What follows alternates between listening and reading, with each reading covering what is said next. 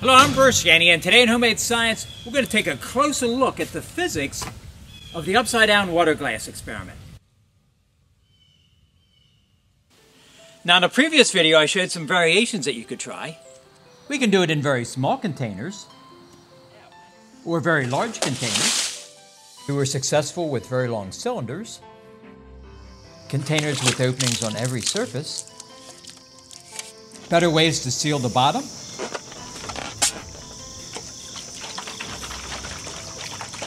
and some tricks that you can try.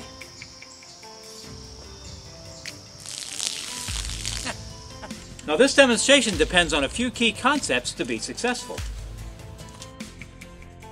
It starts with cohesive forces holding the molecules of water together. Under normal conditions, water is said to be incompressible, so when we have it in a container, we can't change its volume, while gases are easy to compress or let them expand. Another concept involved would be atmospheric pressure. For example, when we use a straw, the pressure inside is reduced and the atmosphere pushes water up to try and balance it out. With the top sealed, that area continues to have reduced pressure. I can do the same thing on a larger scale by reducing the pressure at the top of the tube. The water remains trapped inside due to the reduction at the top. We can observe that change with this homemade pressure gauge.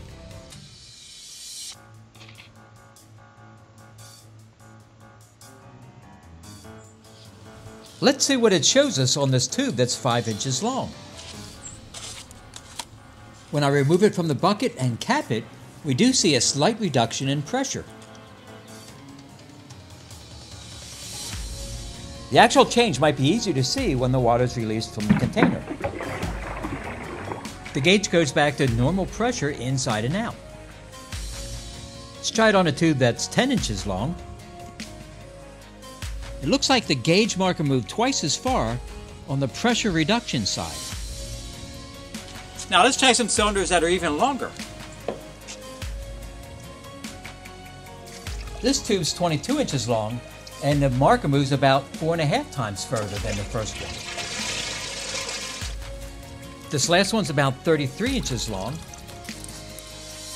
It looks like the pressure change is about 7 times as much as the first one.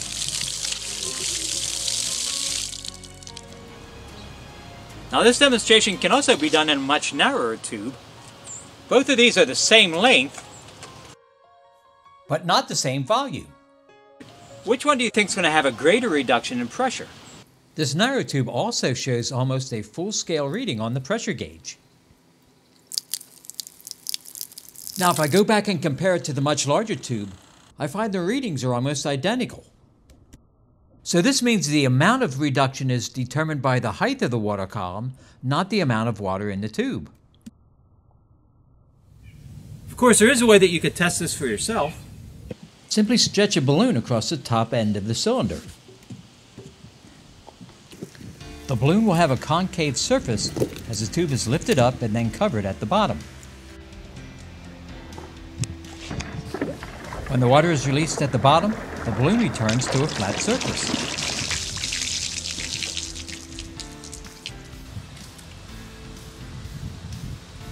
When I try it with the longer tube, the reduction in pressure increases, so the indentation is more pronounced. So now that we know about the pressure at the top of the container, I had several people question me about the pressure throughout the rest of it. Now, to find out, we could try the pressure gauge at these different locations. I'll try it first at the top of the tube. The pressure is reduced by about 6.5 lines on the scale. This location reduces it by about 5.5 lines. At this spot it's only 3.5 lines. And here at the lowest level it's only reduced by 1 line. So the greatest reduction's at the top, and the pressure increases as we go towards the bottom. The next question is, how much pressure does the water actually exert against this bottom plate? I addressed this in a previous video.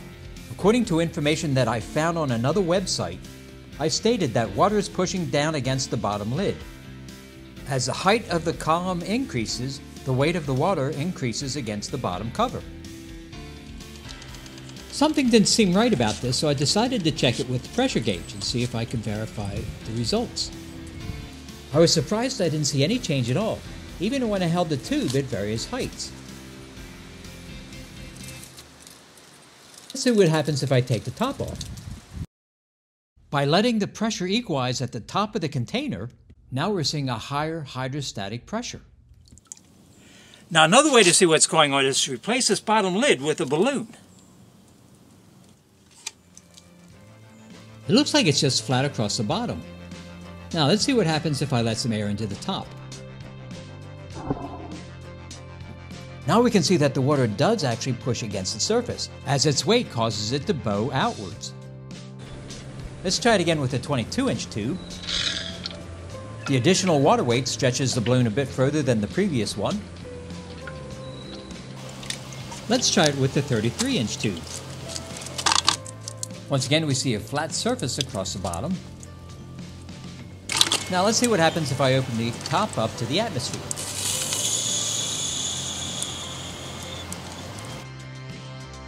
If I submerge it, I should be able to fill the tube back up with water.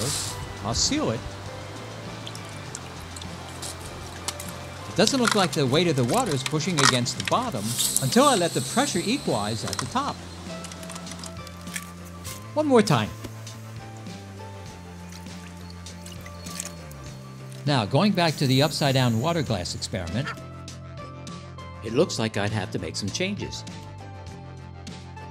The weight of the water causes a reduction in pressure at the top of the container, and it's the height of the column that determines how much the pressure is reduced.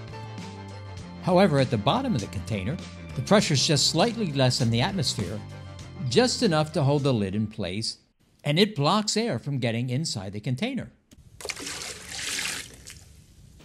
Water held captive in a straw exhibits the same behavior. You put your finger at the top to seal it, and surface tension blocks the air from going up the tube and letting the water out. We can even do this demonstration with a screen. Surface tension and adhesive forces is enough to keep the water inside the container.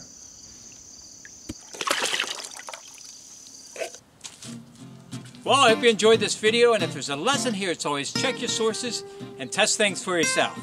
Okay, thanks for watching. I can even flip it up in the air. Oops.